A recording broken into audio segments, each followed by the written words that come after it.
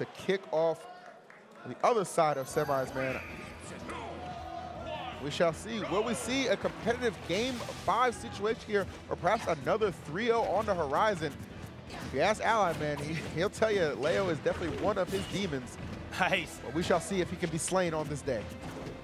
Nice. So you're going to see Leo stay to that tipper jab range, or attempt to stay at that tipper jab range, or possibly tipper F-tilt range, depending on what Ally is presenting here. Beautiful stuff, run through pivot grab there, into the down throw, double up air. Oh yeah, man. And there was, I mean, just keep in mind the history between these guys. There was a time where Leo could not beat Ally. I think it was 2 or 3 sets in Ally's favor there. But that was really predicated on the fact that he relied a lot on the meta knight. Ever since introducing Cloud and Marth into his repertoire like solidly and just kind of taking over that role of mains, it has been a completely different story for Ally, who has really just struggled against Leo for just so long now, as we see him just struggling here in the early goings of this game right now. Great spacing on the part of Leo here, just keeping Ally out as he tries to mount some sort of offense, but finding none. Yeah, notice Leo, every time he lands, you see the reposition perfect pivot. You know, Leo getting his grounding and just adjusting that spacing so he can start to establish that wall. Early dancing blade, but Ally just running into it. Exactly, man. I was expecting a shield right there. Ally, though, trying to get in here. Not afraid to try and penetrate Marth's zone right here. Oof. Oh, wow. Trying to read the spot dodge there with that charge forward smash. Up smash, going to do it for Ally's first stock. All right, great response there for Leo here, getting that first stock off. Now let's see what Ally can do. Right, so we've been seeing a lot of nice low neutral air. Tipper neutral air on block, pretty good. And then it allows Marth to answer afterwards with the jab, which leads into other moves. So Marth, you know, very, very proficient at covering himself when he's trying to establish his offense. Air dodge read into the Mario super jump punch. Yeah, why not, man? Great decision making here on the part of Ally. And for him, you got to be thinking, man, any damage is good damage right now when you're in this kind of situation. Yeah, Ally letting it rip, man. Yeah, he's seriously. up smashing. He's desperate to get this stock off here. Leo making it so difficult. Goes high right there, throws out the back here. The second one will connect, however. Ooh, yeah. Nice by Ally, just not pushing it any further. He's down right now, doesn't want to risk something crazy happening. Just going to trust himself on stage. And oh, man, Ally scheming right now, man. You see him breaking MkLeo's zone, but Leo very, very privy to that and getting out of there. But Ally stalking him in that close range scenario. So I think that's going to be something that develops as the set moves forward. I feel that. All right, excellent catch there from Ally. Needed to get that stock off sooner, certainly rather than later in this situation, though. See MkLeo coming down just still with the same ferocity that he has just applied since the beginning of this match. It's working out quite well. Just not afraid to just go ahead and just throw out these hits. I think it's so uncomfortable for Ally in a lot of these situations, especially when he's trying to land like that, catches the air dodge, and Ally gonna catch that tipper back there. So that was MkLeo being wise beyond his years right there. Gets the down throw, says to himself, Ally's in danger. I can immediately jump up air tipper. Ally is going to defend against that using the second jump resource. Then Leo said, okay, I'm going to jump to space myself within that same situation. Knowing Ally doesn't have a jump to break the pressure, what can he do? Can't fight his way down from up air. He has to air dodge. Yep. Then, reading that air dodge, tipper back air KO. Very, very nice stuff by MkLeo. Absolutely, man. Perfectly summed up there by Gunblade. That situation just really just a game of chess right there. And you can tell that Leo, no stranger to that. So well done to him. Let's see if he can continue to ride that little bit of a wave here as game number 2, taking it to town and city. Yep. See how this one works out.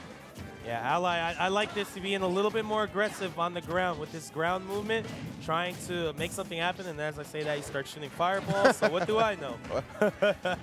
If he's mixing you up, man, maybe he's doing the same to Leo here. That's pretty much the name of the game.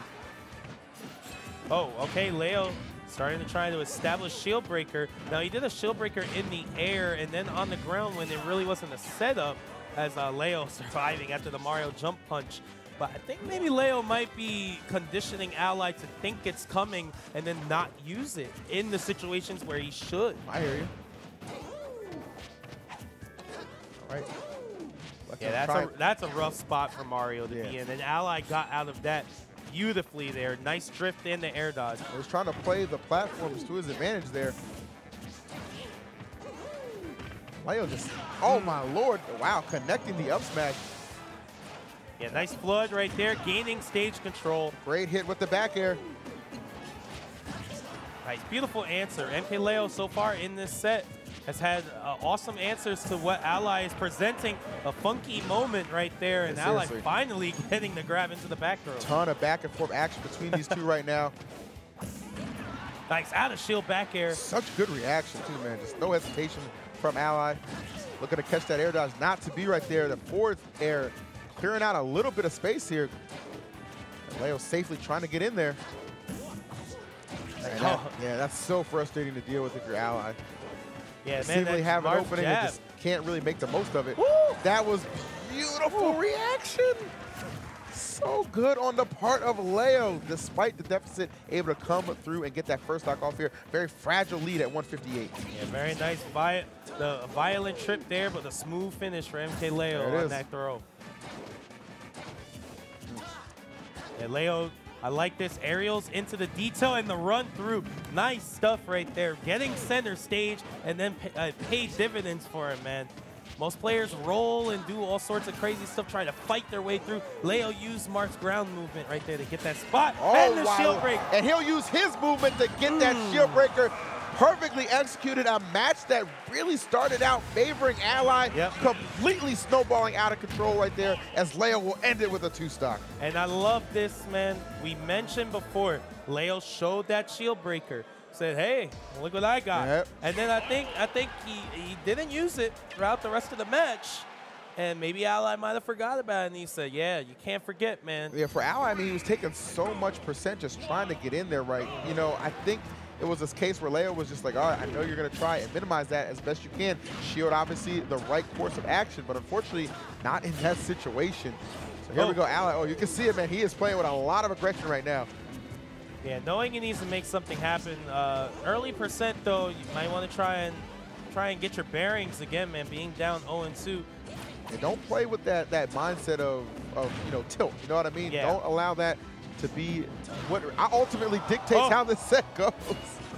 So he went for the up air right there, I believe, not forward air. Yeah, so knowing that the platform wouldn't give him the spot to do it. I think he wanted that guaranteed damage, and why not?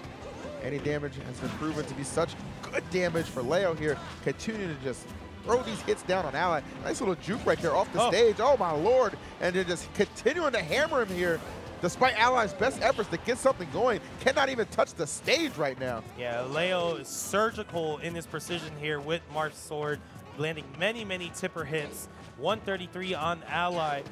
Oh my gosh, tipper dash attack. I know Pier 70 just had a heart attack. We both kind of leaned back in our chair. We felt that one, man, and so did Ally here. All on the line right now. Perhaps another 3-0 for the other side of winter semis, unless Ally can pull a rabbit out of that hat, or at least a couple of stocks, because he's going to need them. Leo is smooth. I mean, this guy's cooler than the other side of the pillow right now. You, man. These perfect pivots out of landing to reposition. He juked Ally twice with that. We've seen Ally make an incredible comeback already once this tournament. His match against Abadongo was quite the thriller in Game 5 here. Ally may be looking to repeat that performance here and give us another crazy match to talk about, send us into overtime with a Game 4, but it's going to be difficult here. Leo has just been such a control freak. Yes, and I'm saying that nicely. Nice. I like that Ally getting flooded. Oh, wow. He dashed on the platform. That was unfortunate. You know he wanted the immediate jump option. Oh, my goodness. Well, he might want some damage here. He's going to go ahead and take it. A lot of big-time combos there. Goes for the Dunkaroo right there. Luckily, though, for Leo, getting himself on the stage. Oh, no cape. Oh, the cape. Oh, my God. No cape. And that's what I'm talking about. Those situations of hesitation, you will either live to not repeat them, or you will die and regret them. Leo, another chance at life here after a missed opportunity for Ally. But Leo does have to be careful, man, because like we mentioned before the set started, Ally has been super clutch this tournament. That he has, man. Just looking to get on the board right here. Such a big Game 3. Nobody going to commit to picking the option right there out of shield. Yeah, nice. Dancing Blade. He was trapped right there. If it hadn't been for that platform, I think that stock might have been in a lot of trouble. Yeah, and see, traditionally going even back to the Brawl days of Ally, this is where Ally gets real brave right here. High percentages, stressful situations. Ally is not scared to get in your zone and say, let's play the game right here. Exactly. Situations like this yield themselves to his favor because he knows that you're more shook than he is, right? He's willing to be brave. He's willing to go for that risky option because he knows it'll pay off. You're looking for that one safe opening here. And as you continue to look for it, you don't see the option that's right in front of you. Ally, however, looking for it.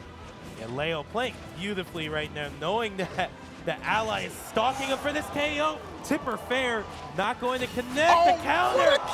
Not going to get the hit. That was such a good decision, though, on the part of Leo, trying to go for a little bit of insurance. Oh, a little bit of insurance, but a lot of dashing right there. Gonna run, get that grab, and the quickest of up throws to propel Ally into the blast zone and himself into winners finals. This kid is something special, man. What, 15, 16 years old? I'm telling you, man. Staying cool, calm, and collected in pressure situations like this. Unbelievable stuff, man. A 3-0 on Ally. At that age, man, I was just trying to fade a couple of F's and D's on my report card. This man out here trying to make some G's in his wallet, and I can't be mad at him for that. We go up smash, taking that first stock in that first game. Back air going to even up the score, but look at that.